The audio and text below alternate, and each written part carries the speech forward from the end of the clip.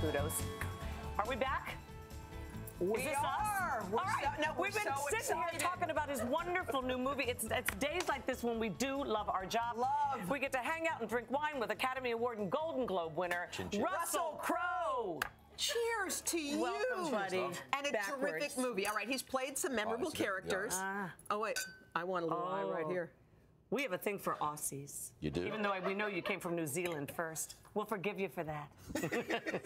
All right, he's had some memorable characters. You guys know everything from a big tobacco whistleblower in The Insider to a mathematics genius and a beautiful mind and a revenge-seeking Roman general. My favorite. Gladiator. But his newest role is a first. Russell is not only starring in, and he's a difficult actor, we all know, but directing the new movie, The Water Diviner, about an Australian farmer who uses his talent of finding water in the desert to search for his sons believed to have been killed in battle all the way over in Turkey. It's a beautiful film. Welcome. Hi. Thank you.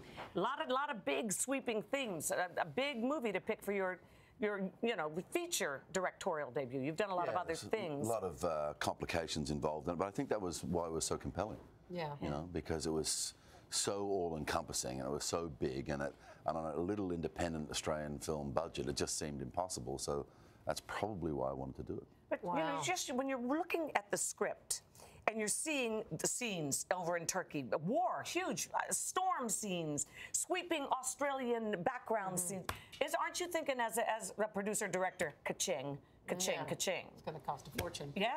Yeah, but that's the thing. When you're working in independent film, I remember I came out of independent film. You know, I started working in front of a camera when I was 6. I didn't realize that. And I've been doing lead roles in feature films now for 25 years. So I came out of an independent film background. And the rule in independent film is you want to do something clever, but you need to do it for less money than the next guy. You know, so you know, with CGI these days and a few other things, you can, you know, that's pretty expensive. Actually, it's not exactly cheap, but you know, there are ways that you can, you know, create those big moments without actually building the sets and that sort of thing. Without physically One creating of the everything. things you notice when you're watching this is how everyone's head seems to be so deep into the story, and reading the backstory of how you got your actors prepared for this in Australia. You took them back in so many ways. Describe what you did to get your actors in the right headspace. Yeah.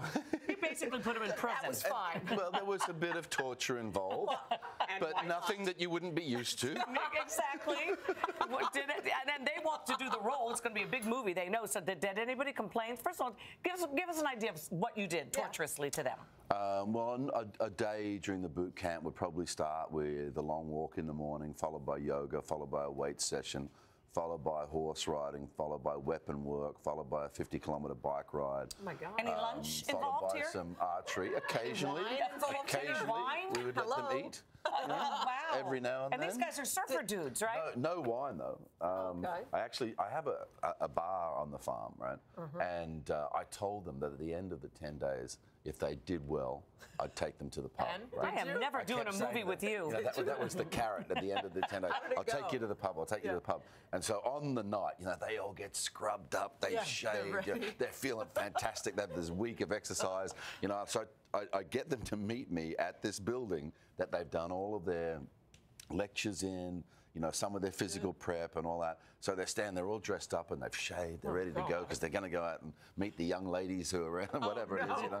And so I take them on a walk back through the building that they've been through, but the opposite way to the normally arrive. You know? And then by the time they get to the end of the building, there's a door there which they would have passed 50 times through the course of the week. But now it's open. And there's a bar, and there's barmaids in there, the music's cranking, and they're like, this has been here all week. You son of a bitch! I hear from them. This is such an emotional movie. I mean, you need the Kleenexes for this. There are scenes with you and your sons, and this must have been, I mean, having children yourself, I can see. Sons. Yeah, and sons.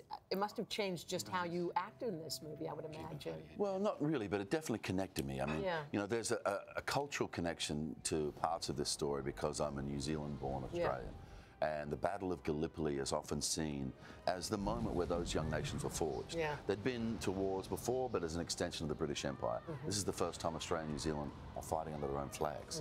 So it's a different thing. And it's a volunteer force. It's not like regular army or conscription. You know, Britain called for volunteers to help defend itself and its friends in Europe, and hundreds of thousands of young Australians put up their hands. So that's an important thing. The fact that it's a story about a man with 3 sons who go to war and don't come back, and his grief as a father of 2, as you said, that's going to hit me at a very essential level. But there was also another opportunity that I could see in the script to reshape the way people perceive this, because we quite often in war films and also in our remembrance of the sacrifice. We take a side, don't we? We pick a side, man. And we actually, it's not that we colour the other side necessarily, we just put them in such darkness. Good we and don't know them. We dehumanize them, you know?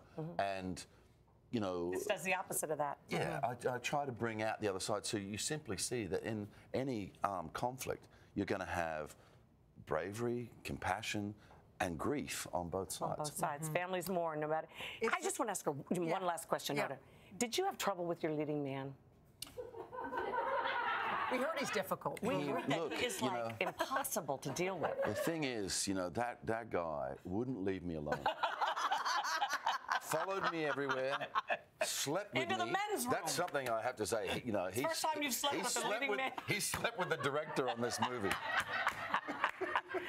Well, it's a beautiful film. It's a great film. It opens this Friday. We highly recommend it. You're a delight. Oh, you do? Yeah. Yeah, he brought it. Came bearing gifts. Yeah. Oh, there's another one of those. You're missing one. Or did you nick it, mate? Is there another one? Come on, bring the other one. Oh, yeah. Got caught you, son. Oh, busted. Yeah, baby. What? So this is a Sauvignon Blanc from New Zealand. I know that you have this marvelous Chardonnay. I'm going to send you home with one of my stuff. This is a cap from. I bought a rugby league team, the team of my childhood. It won this championship this year. Yeah. So this is the hat you get. Like the moment you win, like that's the Super Bowl champions hat. My husband's in the NFL Hall of Fame as one of the greatest football players. We went to Europe and I saw my first rugby game. So sexy! Oh my gosh! Oh, no. None of that stuff that protects them. They're out there all blood, guts, and sinew. I loved it.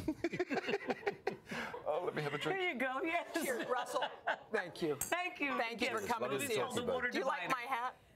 It doesn't fit Hoda. It's no big surprise. From a beautiful man with a beautiful mind to the world's most beautiful woman, and a game of Who Knew coming up after this. Nothing fits Hoda's hat. Nothing. It's too big.